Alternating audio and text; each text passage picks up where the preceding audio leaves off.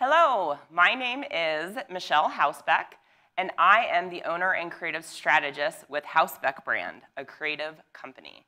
We have two core service areas. First, execution. We help businesses develop, design, manage, and market their brands. And second, communications. We go into corporations and help train, consult, or deliver keynote speeches like the one you're about to hear.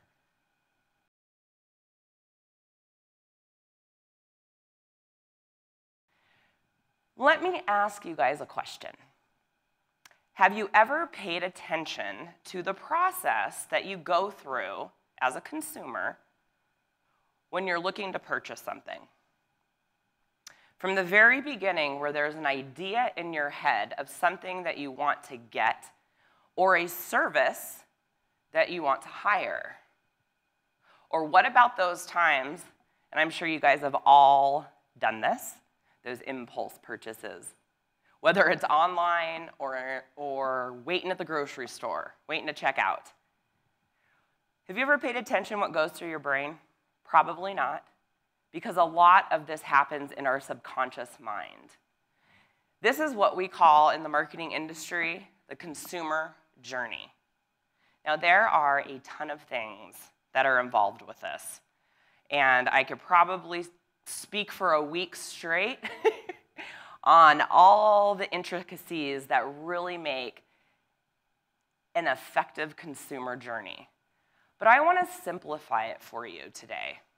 There are four main things that you need to achieve to have a successful consumer journey, whether you're B2C or B2B. Either one of those, you are still reaching out for somebody to come into your business and hopefully at the end purchase. So if you remember these four letters, this should help. So we have S, F, E, and A. S-F-E-A.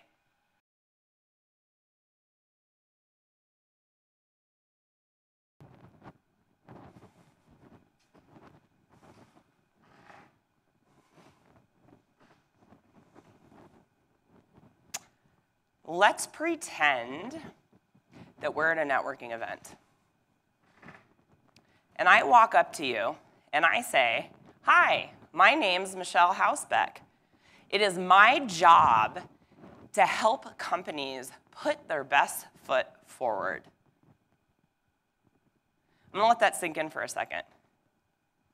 My job is to help companies put their best foot forward.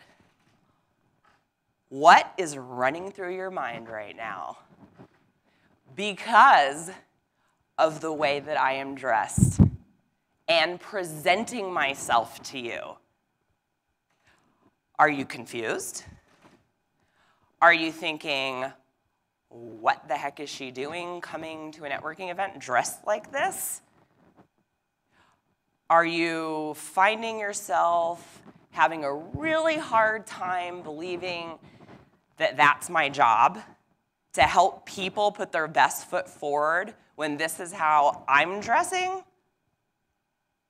I'm sure there's some distress, too, happening in your subconscious right now. You know what you're doing right now? You are judging me.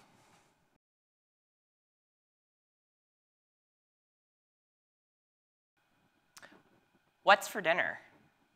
What are you having for dinner tonight? Is that a tough question in your household? Is there debate? Are there feelings that get hurt? I know in my household, the what's for dinner question sometimes is so exhausting that we end up just making a bowl of soup or grabbing some cereal. We are inundated with choices every single day. Some of them we make completely subconsciously and don't even know that we're doing it, such as driving. It's so ingrained in us, we just do what we do. Others are, what's for dinner? It can be challenging at times. What am I going to wear? You know, do I want to go grocery shopping today or tomorrow? Our lives are filled with choices. Really, everything that we do is a choice. I'm standing here today because I chose to. No one forced me to. What about those hard choices in life? Or what about those choices that we're faced with no doing of our own? Or what about situations that we got into thinking the choice was great, that this is going to be such a positive thing, and then later on down the line, we find out, not so much. Then we're faced with another choice. What do we do? I am a firm believer that we all have a choice in this life, meaning regardless of the situation that we are in, whether we put ourselves there or not, we can choose to change it. We can choose to get through. We can choose to get out. One of my favorite quotes is by Covey.